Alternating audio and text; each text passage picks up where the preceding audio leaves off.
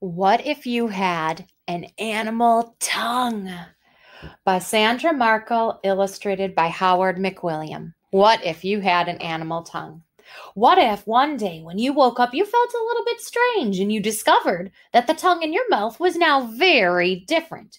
What if overnight a wild animal's tongue had taken its place?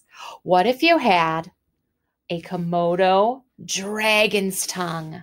A Komodo dragon sticks out its long yellow tongue to snag air samples.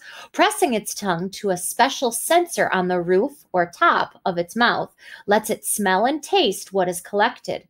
It's how the dragon locates the meat it eats, such as deer, pig, or water buffalo, which it senses as far as 5 miles away. A Komodo dragon's tongue tip is forked. That means split. To sense if the smell and taste is stronger to the left or the right. If you had a Komodo dragon's tongue, you'd never miss out on freshly baked cookies. What if you had a tube-lipped nectar bat's tongue? A tube-lipped nectar bat's tongue is 1.5 times longer than its body, so long that it's attached inside its rib cage instead of its mouth. Stretched out, its tongue is long enough to feed on the sweet nectar in the bottom of tubular flowers that are too long for short-tongued bats to reach. A tube-lipped nectar bat's tongue has a prickly covering of hair-like bristles, perfect for trapping nectar drops and holding them all the way to its mouth. If you had a tube-lipped nectar bat's tongue, you'd never have to pause the movie. Wow, 1.5 times the length and hair like bristles on its tongue attached to its ribcage. Wow.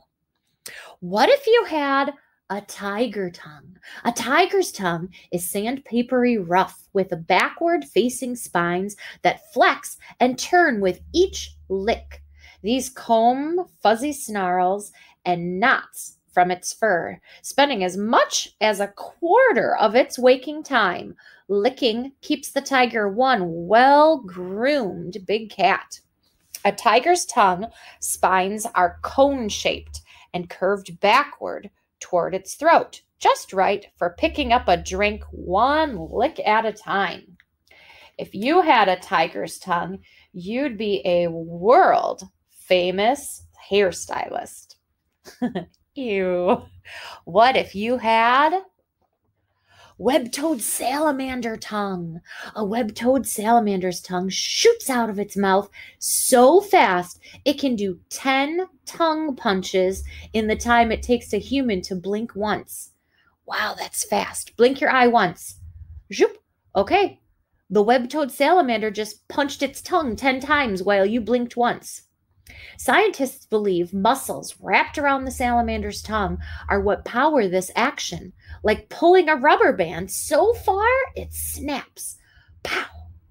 When fully extended, a web-toed salamander's tongue is about half its body length, minus the tail.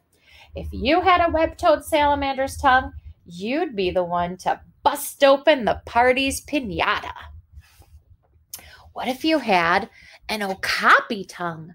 An okapi's tongue is very handy. At mealtimes, its tongue wraps around and pulls in mouthfuls of leaves, fruit, or twigs. At bath time, its tongue licks its body clean, even its eyes and big ears. Ooh, would you lick your eyes and big ears to clean them? An okapi's tongue is purplish black. Scientists believe this color protects the tongue from getting sunburned. If you had an okapi's tongue, you could safely pick apples from the tree's highest branches. What if you had a chameleon tongue? A chameleon's tongue has a suction cup tip coated with saliva so gooey it's 400 times thicker than human spit. No wonder whatever a chameleon snags with its tongue stays caught. A chameleon's saliva is so sticky that its tongue can haul really big prey into its mouth without losing its grip. If you had a chameleon's tongue, you'd never miss catching a frisbee. What if you had an alligator snapping turtle's tongue? An alligator snapping turtle's tongue tip is topped with a red worm-shaped lump. When the turtle opens its mouth and wiggles its tongue, the wormy part seems alive. When fish can't resist taking a closer peek, the turtle snaps its mouth shut. Dinner time! An alligator snapping turtle hatchling already has a fake worm on its tongue, ready to trick its first meal. So that's like when you fish, you'd bait with a worm, but instead of a fishing pole and a hook, the alligator snapping turtle just uses its mouth. Wow. If you had an alligator snapping turtle's tongue, you'd be your soccer team's most valuable player. You'd also be the best fisherman. What if you had a red-bellied woodpecker's tongue? We have lots of these around us, lots of red-bellied woodpeckers. A red-bellied woodpecker's tongue can stretch out nearly 3 times longer than its beak. Stiffened by bones all the way to the barbed or hooked tip, it spears its meals, such as wood-boring beetle larvae. Yum!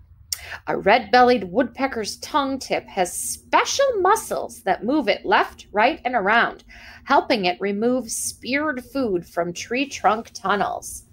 Can you see in this picture out its beak and then the barbed tip? Wow. If you had a red-bellied woodpecker's tongue, you'd be the carnival's balloon-popping champ. What if you had a wolf tongue? A wolf's tongue keeps it cool without wetting its coat and chilling its skin. Instead of sweating, a wolf pants, kind of like dogs, forcing air to flow over its sloppy, saliva-wet tongue. As the saliva dries, this acts like air conditioning to cool the wolf off, even when it's running flat out. In wolf groups called packs, tongue licks are a way to show respect to the alphas, or the pack leaders. If you had a wolf's tongue, you'd win the Iron Kids Triathlon without breaking a sweat. Pay attention if you have dogs at home to see how they pant, since they don't sweat. They're like cousins to the wolves. Interesting. What if you had a blue-tongued skink tongue? When a blue-tongued skink sticks its tongue out, it means boo.